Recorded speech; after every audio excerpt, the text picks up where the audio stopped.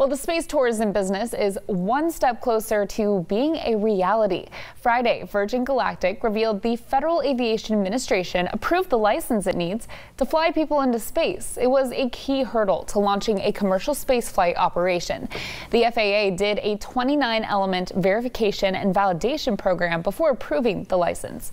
Virgin Galactic spacecraft is built for 6 passengers and 2 pilots. 600 people have already reserved their spots on a flight.